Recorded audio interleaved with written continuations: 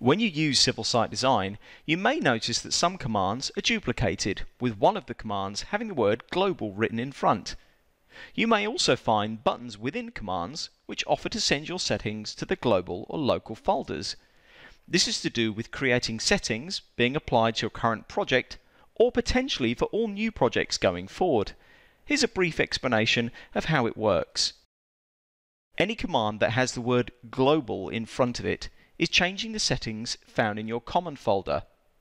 This means any changes we make to the form are saved to the common folder, and any new job that starts will have those settings applied.